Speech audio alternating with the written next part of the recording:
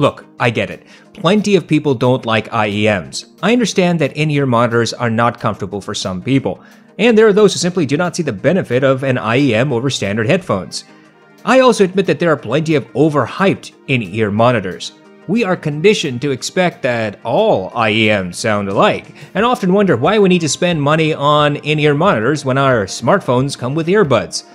I don't have answers for your concerns, but I gotta be straight up with you. The Linsoul Shuoer tape is bloody unique, and at $130, it's actually something worth considering. Shuoer says that the tape has 10mm electrostatic drivers. They say that the driver is custom made, that this design helps provide detail and smooth transition of frequencies. The tape might appear strange. Well, the design concept is supposed to evoke portable tape players. The IEM is made of metal, feels robust, and in person looks pretty stellar. The red accents on the IEM are minimal. The anodized black aluminum looks more black-gray in person than in the photos.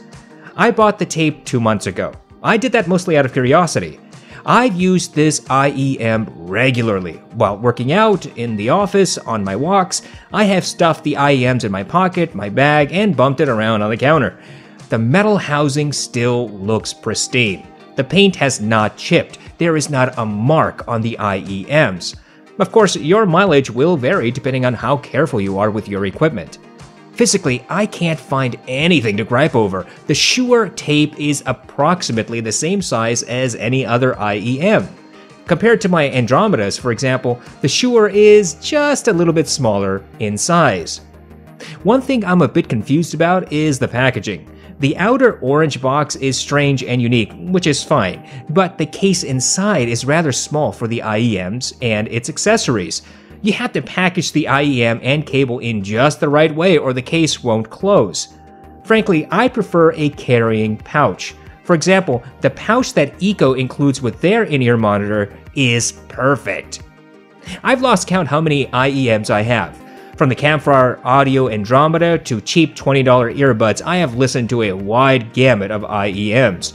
Just to name a few, the Andromeda, of course, the Noble Audio Django, the Heidi's MS4, and the FIO FH5. These have different sound characters. The MS4 has thick bass and an intimate soundstage. The FH5 is fairly neutral but with a slight treble spike. The Django has a slightly elevated bass and rolled off treble.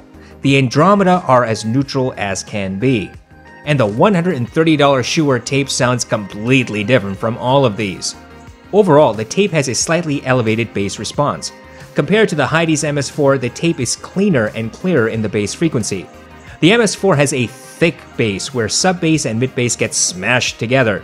That muddy bass is certainly nice on some type of music, but not all. Indeed, the MS4 does not do particularly well with orchestral pieces. On the other hand, the tape has a fairly controlled bass.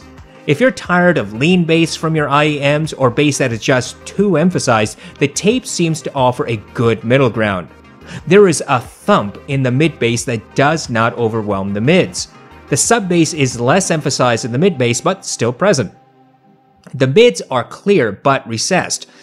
On our imaginary soundstage, the mids appear about 2 steps behind all the instruments. This might be a problem for a lot of headphones and IEMs, but not for the tape. The bass does not interact with the mids, so even though the mids are not emphasized like the basses, the mids still come out undistorted and unmuddled. This was truly surprising. The treble, by the way, is rolled off, but there is still some sparkle and energy. The treble does not get ear-piercing. I describe it as smooth. If you are treble sensitive, the tape should not bother you. There are 2 things that jump out when I crank up the volume. First, the bass is fast with a mid-bass emphasis. Second, the clarity and detail is apparent throughout the frequency range. The tape is not a bass cannon. It is also not the most detailed in-ear monitor I've ever heard, but the clarity on the vocals, the detail in the bass and mids, and fast, smooth transitions within the frequency range is quite unique.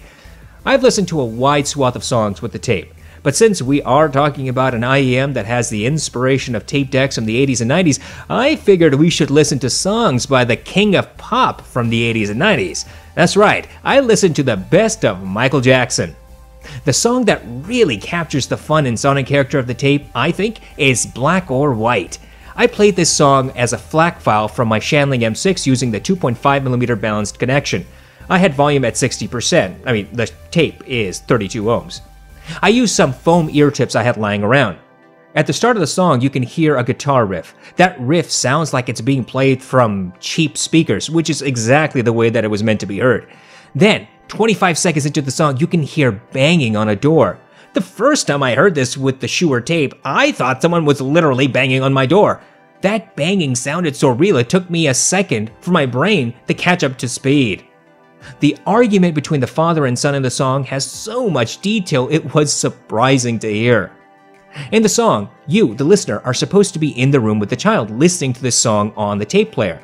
The father is outside banging on the door. The father's voice actually sounds like it's several feet away and on the other side of a closed door. There's a bit of an echo effect when he shouts. There's also a neat stereo effect. Whereas the son sounds like he's right in front of you, the father sounds like his voice is trailing down a narrow hallway. Most of this has to do with the masterful recording of the song, but you have to give credit to the Shuoer tape for producing so much detail and depth. Then, when Michael Jackson's song actually starts, when his voice chimes in, you could hear the energy. He sounds a few feet behind the instruments, which is, I know, totally not how he's supposed to sound, but the detail in the guitar, drums, and his voice still shine through. I kept expecting Michael's voice to get overshadowed by the bass, but it never did. I could hear the bass slam at the same time I heard the clarity of the electric guitars. There was a hard separation between the vocalist and the instruments. Then, when I switched to Thriller, I couldn't stop bobbing my head.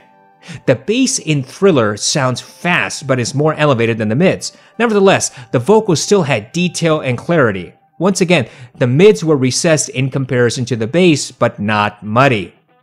You can hear the synth mix into the song. That synth instrument cuts through the bass and the mids without causing any distortion. I have to be honest. I used to listen to this song all the time. I had a cassette tape of Michael's hits and Thriller was naturally on it. I used to blare that song on my tape player.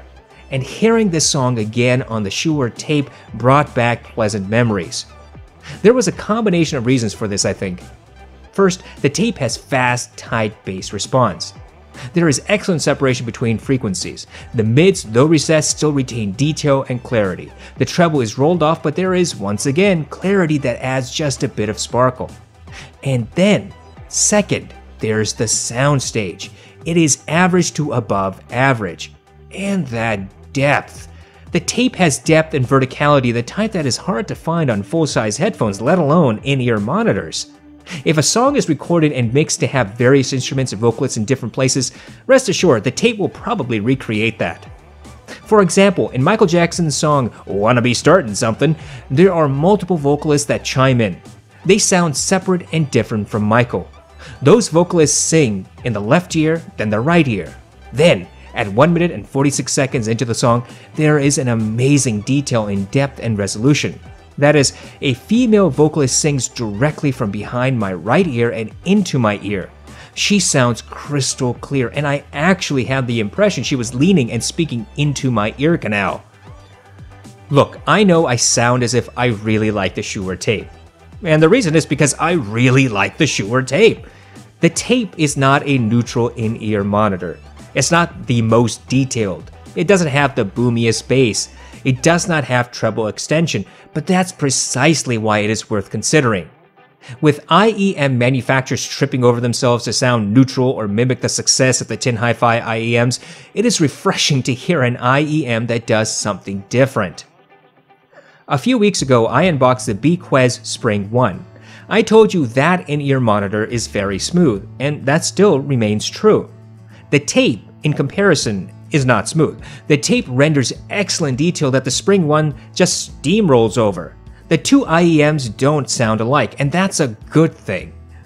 The Shuoer tape embodies the lyrics of Michael Jackson's song, "Will You Be There?" If you need a fun-sounding IEM to carry you through the day, the tape is there. Look, I know, the tape is not for everyone. Those who like neutral sound and don't want to try something different, the tape likely won't meet your approval. And those who want bass boominess should look elsewhere, for example the Heidi's MS4.